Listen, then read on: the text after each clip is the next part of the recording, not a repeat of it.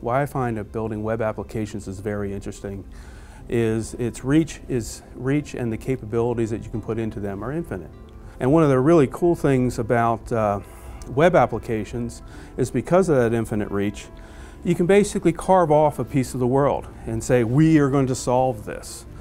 Come to us that we have tackled this part of the solution for you that you could build upon. And I thought, how hard could this be? Ruby on Rails, I did hear some things about it. Maybe it's a little immature and not as good as Java, but I decided to look into it. And when I did, I found this amazing framework that was able to take me to where I would get to Java in much longer and write much more code in much fewer steps. And I thought that was pretty amazing. I think what I like about AngularJS is that it allows developers to develop the web applications on the client side very quickly, but at the same time it doesn't sacrifice the correctness of design and correctness of architecture. So in the last few years, MongoDB and Ruby on Rails have become extremely popular, and there has been a wide industry acceptance and vendor acceptance on these technologies.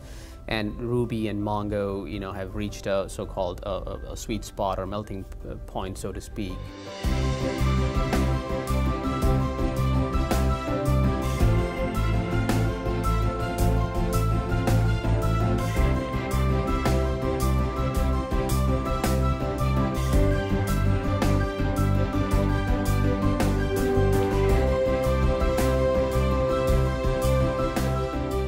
Students will find this class to be very interesting because everything is about the web. Accessing it, using information in interesting and valuable ways, and getting your ideas implemented quickly and out to people. And Rails is exactly that. Take like the Twitters of the world. They're taking a lot of the responsibility for getting information out to people, whether they be critical world events or soccer practice is late tonight. The same technology is bit in there. One of the cool things about this specialization is it's going to take the student through and say, here's how you build a lot of these things.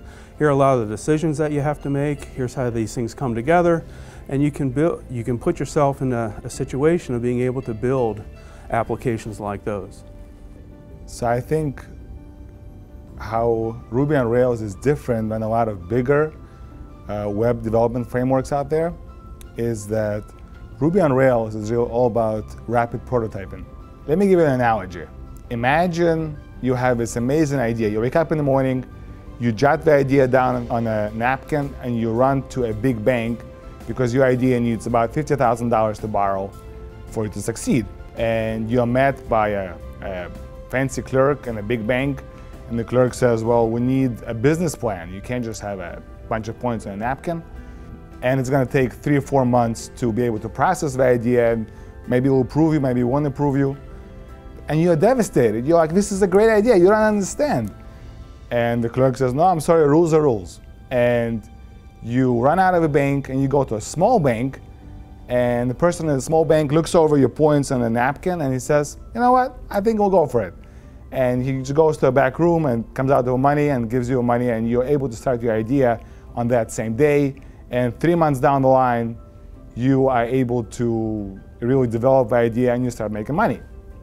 So to me, Ruby on Rails is that small bank, right? It's that idea of rapid prototyping that the time to market is much faster. With a bigger framework, it might take you a year and your idea might succeed, it might not succeed, you never know.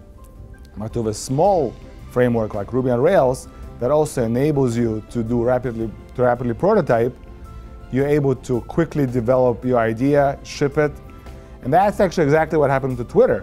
Twitter used Ruby on Rails, and Twitter got big pretty fast, and it was able to develop its idea quickly. So we built the specialization to consist of 5 courses. Course 1 is going to be teaching you the basic flow of how the information comes in and being able to build an application that is a functional application. In course 2, we are going to actually use a database and learn about how to interact with a database. That's going to be course 2. So MongoDB is a document-oriented open source database which basically lets you store JSON documents, and it also has a lot of advantages, like it's highly scalable, highly available, and gives you a lot of these things right out of the box. So in course 3 we'll talk about MongoDB and open source document-oriented database and implementation of NoSQL database. And we'll also look into how MongoDB fits in well with Ruby on Rails and lets you build really lightweight, but at the same time, large-scale, scalable applications. So many of the large companies like Facebook, Twitter, LinkedIn, these companies use REST API quite a bit, integrating REST API with their lightweight web framework to get the data, display the data on the web application. It's a very common practice that you see out there in the industry today. As full stack web developers, we need to understand that no matter how great our server-side code is, and no matter how fast we developed it, if we developed it in Ruby on Rails and kind of gave our product out the door very quickly, what the user is going to end up seeing is they're going to end up seeing the front end. That's what they interact with. And if the user interaction and user experience is not good, then all the glory of the server side is really going to be kind of lost. So in course number 4, we're going to concentrate on the technologies that is really the lifeblood of every web application, and that is HTML, CSS, and JavaScript.